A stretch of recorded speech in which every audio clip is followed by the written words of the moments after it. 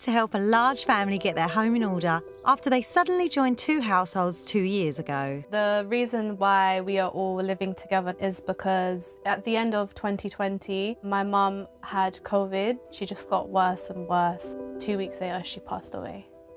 Since then, my auntie and uncle and my younger cousin, Ajay, moved into our home. Coming into this house without my sister felt painful, but I instantly felt like I needed to look after these kids and fulfill what my sister wanted for them. We have to deal with this scenario totally differently to any of the other houses that we've been into before. We've spoke to bereavement professionals who have given us really amazing advice that instead of pushing everyone to let go, we're going to try and focus on the really important things that we want to keep. These are empty. Yeah, do you know what? I have to say that my sister buys this and it had a little bit left in there, and it's the last spoon that she kind of used. So I always remember her cooking and keeping spoons in there, taking a measurement and putting it in there. Is it that sometimes the guilt of letting go of stuff makes you feel like maybe you're forgetting somebody? Or Yeah, I think because there's so much of her personality and her hands have touched this. I just don't want that to lose that memory. I feel like if I take those things away, then those memories will be lost.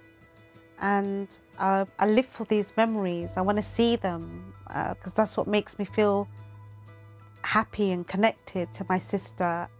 Also, it's all about kind of accepting what's happened. Once you remove all this stuff, you kind of feel like it's real. And I never wanted any of this to be real. I wanted just to never ever go into this, like even in some of these jars, I don't even know what's in some of them because they've just been, you know, under the cupboard. I'll be like, if I open something, you know. You've got to deal with it. I've got to deal with it. And I could never bring myself to deal with it, so.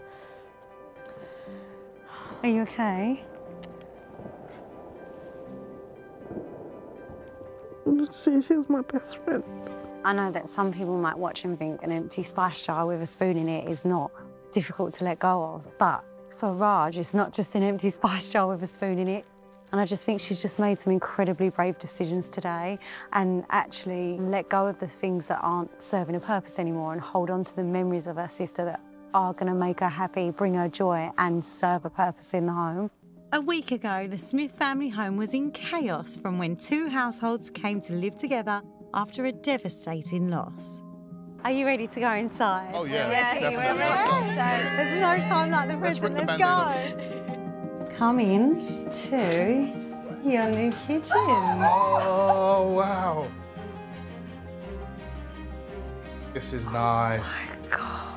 In Oh, here. this cupboard was atrocious. Oh, wow. Not anymore, because Dilly. You put the spices there. All of Hasharon's spice pots are up there because we know how special they were to you, and we know that every time you open the cupboard they reminded you of her.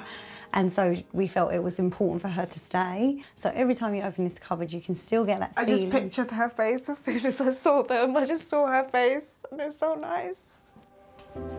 What did you think she'd think of this? Thank God for organising my house.